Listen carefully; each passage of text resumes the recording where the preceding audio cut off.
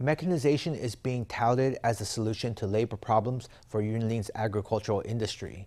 At a recent demo, machines that plant seedlings in the ground were shown off in an effort to promote the spread of heavy machinery.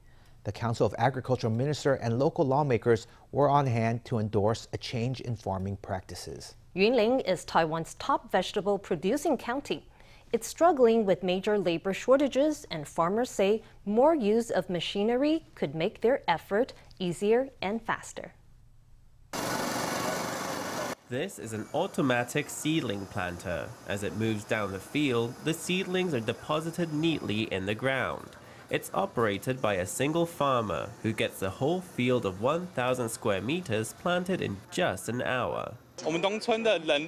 All the workers in our village who plant for us are grandmas in their 70s and 80s. So with this machine, on the one hand, we can control the spacing better, and on the other hand, it's easy and convenient, and we can use the time we save for other things.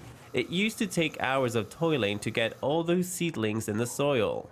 A field this size would take 4 people working for 4 or 5 hours. But as the government promotes the mechanization of these tasks, planting and harvesting machinery is making farm work easier and reducing the need for labor. This demonstration was everything from preparing the soil and preparing the planting beds to field management and finally harvesting. Those 4 steps can all be automated.